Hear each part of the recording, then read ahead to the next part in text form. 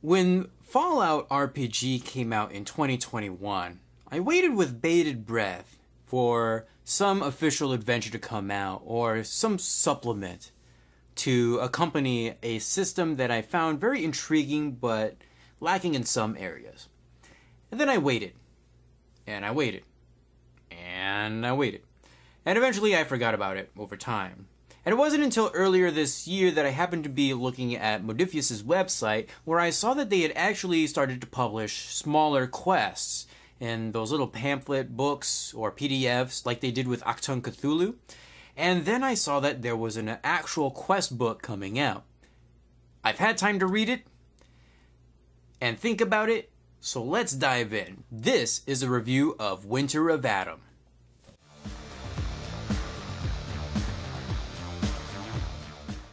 And here we have our Winter of Adam quest book. Let's take a look at the back cover real quick. You're special.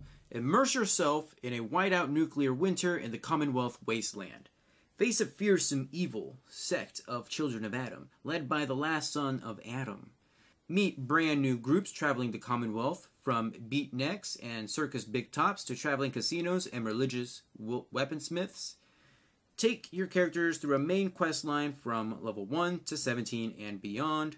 Create characters with new origins for Gen 3 synths, Children of Adam, and Protectrons. And enhance your game with new rules for surviving the harsh winter and gaining reputation with settlements. So, very interesting back cover there. It actually lays it all out there with bullet points instead of big long paragraphs. So, I really do like these inside covers for these Fallout books. Really like that they still keep with the please stand by thing going on there. This was published by modiphius back in 2023. What am I talking about? It still is 2023. With the lead designed by Jonathan Fry. So what do we get in this book?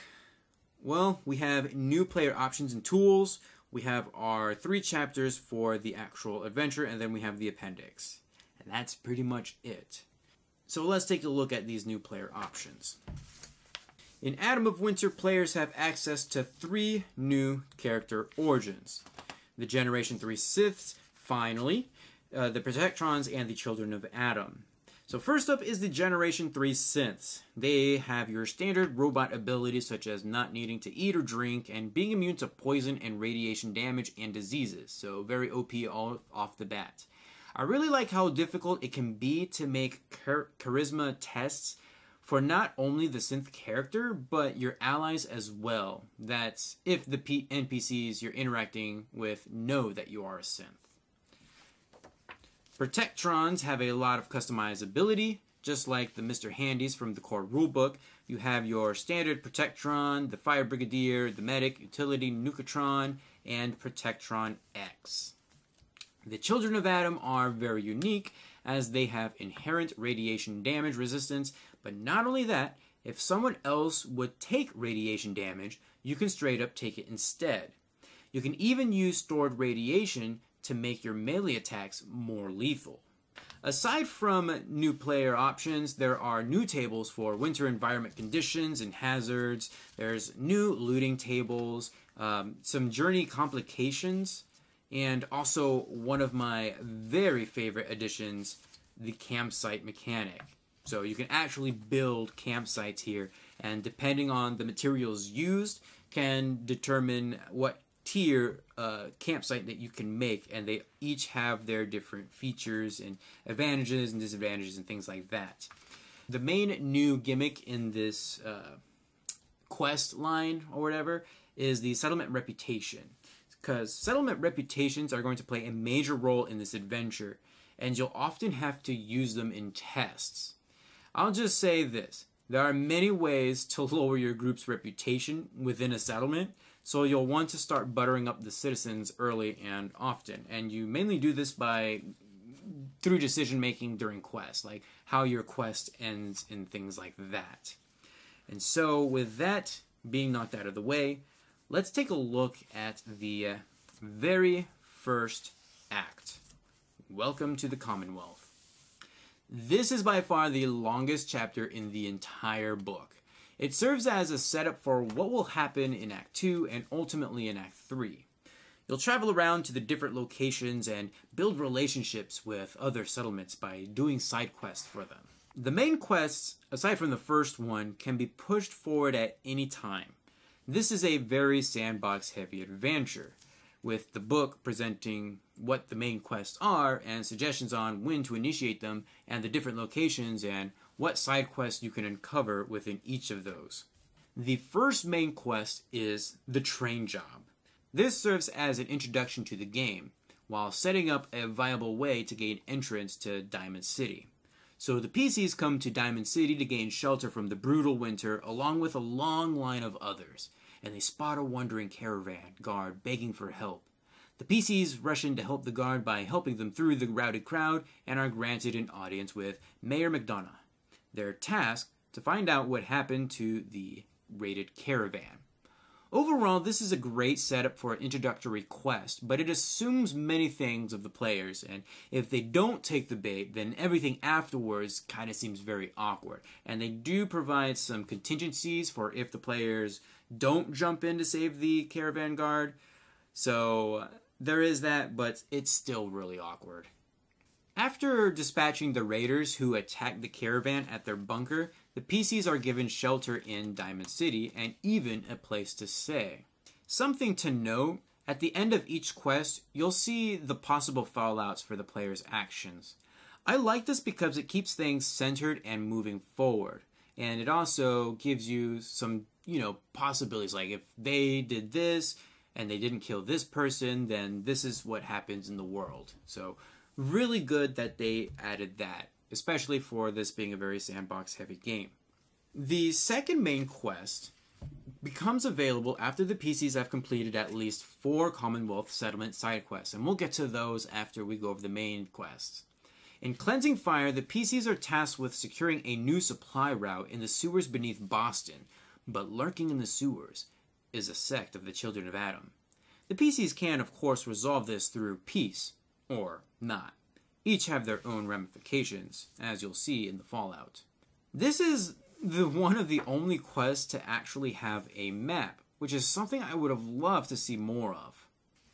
And because there's a map, you also get descriptions of each of the rooms and the tasks that you can complete within each room and things like that. And of course you're going to find your stats for your NPCs within this table because, again, you can go through this peacefully or not. The third main quest, A New Eden, becomes available after the PCs have completed most of the side quests in this act. The PCs are tasked with investigating a now beached ship, the USS Germination, to find food to distribute to the other settlements. The food on the ship, however, is genetically engineered, and not only that, it turns anyone who eats it into a berserking cannibal.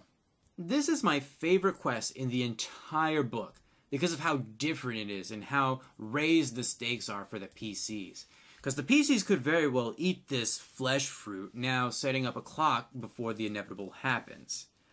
This is also where the Last Sons of Adam's followers really start to make their presence known in the Commonwealth. The last son of Adam is the leader of the sect of the Children of Adam with radicalized ideas, and we'll see more of him later, but he basically sends his force to take over the USS Germination to get this flesh fruit, as well as the cure for it, because he who controls the food during the winter controls everything. In order to gain access to the second and third main quests in this act, players will need to complete side quests, and each settlement has a side quest tied to it. So Diamond City has Digging In, which tasks PCs with helping quell tensions between the Minutemen and the Children of Adam, which each have rooms at the Dugout Inn. In addition, players can get the side quest We Got the Beat, which has PCs taking a ghoul trader to Beatsville, which is a hidden settlement home to brilliant artists but little to no protection. This serves as a great introduction to that specific settlement. Good Neighbor has A Very Good Neighbor, which has Hancock asking the PCs for help in securing supplies meant for Diamond City for his own people. Yep, that pretty much sounds like something Hancock would do. Mirage has Midnight at the Oasis, which has the PCs help a blackjack player enter a high-stakes game that's been rigged against him from the very start. Big Top has the Illustrated Man, which has the PCs help a Protectron secure a bunker, but this is a trap used to lure and eliminate the PCs. By far, this is probably one of the weaker side quests, just because, yeah, it's just go here and then beat the bad guy at the end. But there is a radioid freak there as well, waiting for them. That's been trapped in this bunker as well. Beatsville has Beat It, which tasks the PCs with helping keep Beatsville a secret from pilgrims who are scavenging a little too close to the hidden town. And then we have Mechminster Abbey. Mechminster Abbey has Forged in the Dark, which tasks PCs with securing a special part needed to build an anti-radiation cannon. Yeah, that's probably coming back later down the line. And this is used in order to take out a Frost Feral Ghoul horde, which is every bit as frightening as it should sound. So far, we have a setup. We have settlements with needs and PCs to help them, but so far there really hasn't been a major threat, aside from the brutal winter. Enter Act 2. We now know how this adventure is set up. You go around and complete side quests to unlock the next main quest. On the surface, this seems very basic and almost linear, but there is an actual reason for it. You see, this is the act where the stakes become known. The Commonwealth, and therefore the settlements, are under attack. Entire settlements can be utterly decimated. Who or what has the power to do such a thing? The Gigapede. The Gigapede is a ginormous mutated bug that the last son of Adam has trained. And you can actually uncover how they've trained this Gigapede and how to counteract this training. Basically, they use sign language to do so. And one of the NPCs that the PCs can potentially meet, I think in Beatsville, is deaf. And she communicates through sign language, which she learned through books. And so PCs could actually get training in sign language so they can be familiar with some of the signs, which they can see some of the raiders or some of the last sons of Adam's forces using to direct the Gigapede. So the act begins with one of the settlements, chosen by the GM, being attacked by the Gigapede, and what follows are various side quests to prepare for the next attack and then the next. The book does give some suggestions as to how to choose which settlements get the brunt of the Gigapede's attacks, but I find it very confusing that it goes out of its way to say that the GM should not use Diamond City in these attacks, as the city is too big for the Gigapede to effectively attack, and then there's an explanation on how the Gigapede would attack Diamond City. I might have missed something there, but I guess I am kind of glad that they did that just in case the GM wanted to raise the stakes even higher and do the thing that the book says you shouldn't do. If the PCs have been diligent in keeping their reputation with the various settlements up, then they can enlist some much-needed aid. Remember that anti-radiation cannon from Mechminster Abbey? If they met a certain NPC on their journey, they can even tame the Gigapede and use it against the last son of Adam's forces. That's the deaf character I was talking about before. But what if the PCs don't save the day? Then there's a contingency plan. The Gigapede does eventually go down, but at the cost of some NPCs and some settlements will be destroyed. I like the events that take place in this act. I like that it provides some much needed tension. However, I don't like where it takes place in this adventure. It seems too big of a concept for Act 2, especially given what happens in Act 3, and when it's all said and done, this seems too contained? Almost like an isolated event. Sure, we got to know the settlements and its leaders in Act 1, but Act 3 kind of throws most of that out the window. Speaking of which, let's get into it. The day of the vision. We met all the settlements and their leaders, went on a ton of side quests, and defeated a big, bad Gigapede. Where do we go from here? The answer is, we take the fight to the last son of Adam. For me, this is where the campaign kind of goes downhill. We know the forces of the last son of Adam have been up to something, and we think that their ultimate goal was to unleash the Gigapede on the Commonwealth.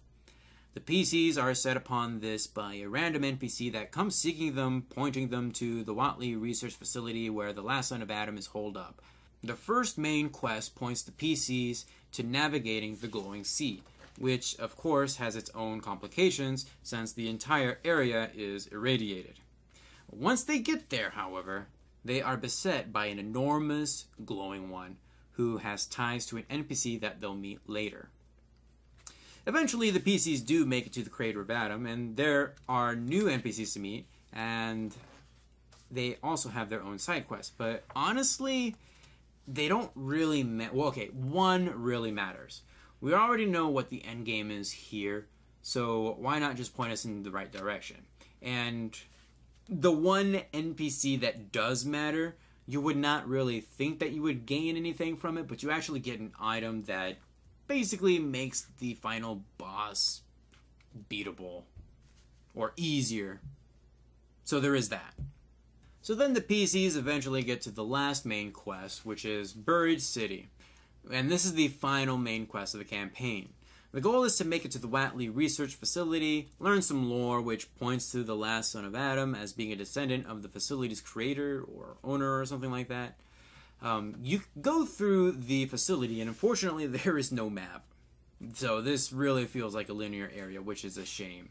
And at the end of the tunnel, however, is an elevator which takes the PCs down into the depths beneath the facility, and this is where things get really strange. I will say this. I have never thought that the campaign's finale would take it in such a bizarre direction. So, the PCs start having visions and can be taken under the influence of the last son of Adam. Yep, that's right. The campaign can end right here and right now. The last son of Adam gives the PCs a choice. Either give into these visions of a perfect future or face annihilation. But before we get into that, let's try to understand who the last son of Adam is. Who is he? What are his motives? And what makes him special? The last son of Adam's real name is Adam Watley, who is a descendant of General John Watley, who followed a false god. Years ago, Adam met a man who taught him about atoms and the church, and he had a dream where he found a forgotten city beneath the earth covered in Adam's glow. Adam, that's the person, however, is dying from chem use and exposure to radiation. Who would have thought? Most likely from a crystalline device he has strapped to his chest, which protects him with Adam's glow. He eventually found the forgotten city and buried within an obelisk with a tentacled abomination. That's right, we're going full of Craftian here. His goal is to use Adam's glow to purify the land and lead the faithful to a world without evil, or something such other. Anyways, it's time to fight.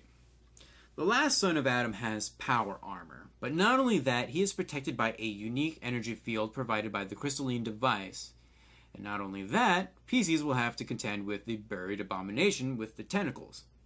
So in one of the previous side quests, the PCs might have come across a chem suppressant syringe. In order to use this, the PCs need to bring a piece of Adam's armor down to 0 HP and manage to hit him with the syringe. Of course, you don't need to take the easy way out. You can always just blast him until all of his armor is done and reduced to 0 HP. And that's pretty much it. The whole campaign ends with the PCs going back up the elevator and reflecting on what they have just done. It should come as no surprise if you've been listening to this review that I am not a big fan of the third act. I'm still on the fence about the entire campaign. It doesn't really seem like the epic Fallout campaign that I wanted. But then again, I don't think this quest line is trying to be. This seems more like a very large side quest, or DLC perhaps, if you've ever played the Fallout 3 or Fallout 4. Which kind of irks me a little bit because the campaign takes you from level 1 to level 17. And I'm not really sure what the level cap is in this system, even after some research. So it could be level 30 for all I know, and maybe this only takes you through about half of what your PCs can go through. I don't know. Also, I find the order of events to be really awkward. I find that Act 2 has more stakes involved for the PCs and the Commonwealth as opposed to Act 3, which is just the PCs going to the place to beat the bad guy. Speaking of the third act, it really comes out of nowhere. Here's how I would fix it if I was going to run this for my group. First, I'd keep Act 1 the same. This is important in setting the characters and the settlements and gaining some reputation between the PCs and everybody in the region. I would switch Act 2 and Act 3. The PCs know about the last son of Adam and some sort of attack is being planned. So the PCs are tasked with seeking out the last son of Adam's forces to see what they are up against. They can find the Watley Research Facility, but this should only be to discover the Gigapede. But they are too late. The Gigapede has been unleashed, and the PCs have to rush back to the various settlements to warn them of the impending attack. In fact, they're probably going to be too late for one or two of the settlements' attacks. Then Act 2, which is now Act 3, happens, and just as it should. You could keep the weird Lovecraftian theme going on there with the third act, if you want. I find that to be the part that really kind of hit me the hardest, because it just, not that it doesn't fit the Fallout universe, it just really comes out of nowhere without really anything going to warn you about it. It's just there for the sake of being there. Like, if that was the focus of the campaign, then yeah, I could see it happening. Now, I normally don't point this out, but this book has a ton of typos. And some of the references within are just plain wrong, or just not there. Like, there's a space for it, but they're just not there. So I'm not really sure what I was expecting from the first quest book in the Fallout RPG. Perhaps I wanted an epic campaign, just like in the Fallout games. That would be nice, but I actually had to remind myself when I was reading this book that there is a big difference between video games and then tabletop RPGs. I think most of the problems that I have with the campaign would have been rectified if the scope was brought down just a little bit. Like, not an entire campaign that takes you from level 1 to 17, but maybe within 5 levels, so that it feels more like an actual DLC or an epic side quest, and then I can keep my campaign going afterwards and still keep it interesting for my players, so that now they're not just big super badasses roaming the wasteland from this one campaign. I also think that if the last son of Adam had been more involved with the plot from the very beginning, like actual made a presence to the PCs from Act 2 onwards, it would have made him more of a viable villain instead of a whisper upon the wind. Also, setting up the Lovecraftian elements beforehand would have also been better. So it could have been like a giant kaiju thing that attacks the Commonwealth instead of a giant gigapede. That would have been fantastic and helped the PCs prepare for their eventual encounter with Adam Watley and his tentacled obelisk and other weird machinations that go down in that cavern. So would I recommend this? Of course I would. If you are a fan of Fallout or want something to play, then I would wholly recommend you adapt this for your gaming table. But this works best as a standalone, meaning don't bring any characters that you already have established that maybe are like level 7 or something like that into the beginning of this. Although you could do that by bumping up the difficulty, I guess, but this works better as a standalone.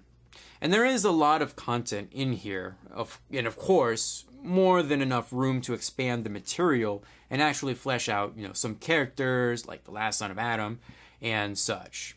So, that is it for this video. Feel free to leave a comment down below. Give this video a huge thumbs up to support this series, and I will see you guys in the next video.